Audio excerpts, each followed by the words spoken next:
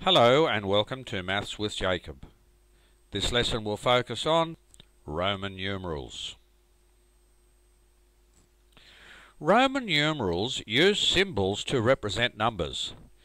This system relies on a widely used convention which has addition and subtraction as the two operations. There is no other calculation as such. The symbols are just used to represent the numbers.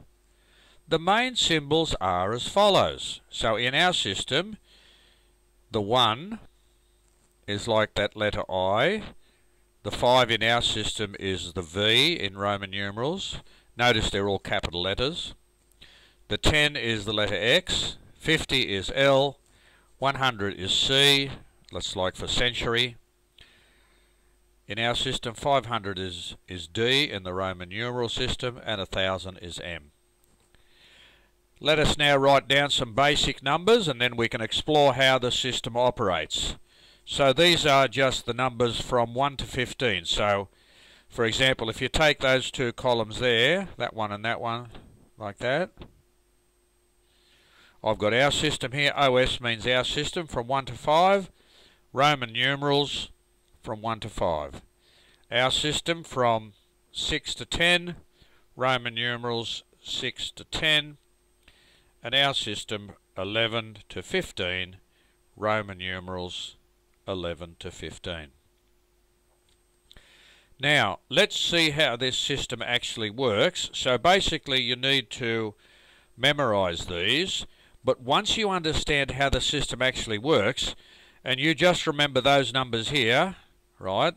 So our system, the Roman numeral letters, once you remember those, you'll be able to work all these out as soon as we have a look at the next slide and you actually understand how the system operates. So how the system operates. You are allowed to have 3 of the same symbols in a row and no more. For example, see the 3, you have 3 symbols there. See that? So nowhere, wherever you look, anywhere you look, doesn't matter what the symbol is, you will not see 4 symbols in a row. You only see 3. So that's a very important rule to remember. This is a very handy table because it has the numbers from 1 to 100 listed. Now these are very crucial rules, these next two. They're very easy to remember, but we need to know them. If one or more smaller symbols are placed to the right of a larger symbol, the smaller symbols are added to the larger symbols. This is what this means. In our system, the number 6 is VI, meaning V is 5 plus 1 gives you 6. So V plus 1, because this is to the right of the V. So 5 plus 1 gives you 6. 7 is the 5 plus another 2. 5 plus 2. 13 is the 10 plus another 3. That's the convention. It's quite straightforward. If a smaller symbol is placed to the left of a larger symbol, the smaller symbol is subtracted from the larger symbol. So if you have, we know that's 5, but because it has an I to the left of it, 5 minus 1 gives us 4. So it's 5 minus 1. We know that's 10. We have this symbol to the left of it, so it's subtracted from 10. 10 minus 1 gives us 9. That's 100, and that's a 10. 100 minus 10 gives us 90. So they're the basic rules, and if you remember those, you'll have no trouble. Larger numbers. The following are the larger numbers that are used regularly. Have you ever seen an old building with the construction date written in Roman numerals? Now here's a perfect example. Look at that. Now, once you study what all these are, I reckon you'll be able to work out that date.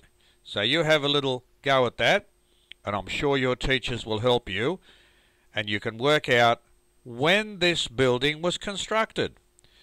So 100 is a C, 200 is 2 of them, 300 is 3 of them. So that's the maximum we can have. 400 Okay, now D is 500. So 500 take away 100 is 400. So there's D for 500. 600 is 500 plus 100. 700 is 500 plus 200. 800 is 500 plus 300. Now for the 900, we have the century, we have 1,000. See the M? The M is 1,000, right? So all you do is take away 100, because C is 100. Okay, so 1,000 take away 100 is 900. And M is 1,000. If you can remember those, and they're not that difficult to remember, you won't have any trouble with Roman numerals, and I'm sure you'll work out this date.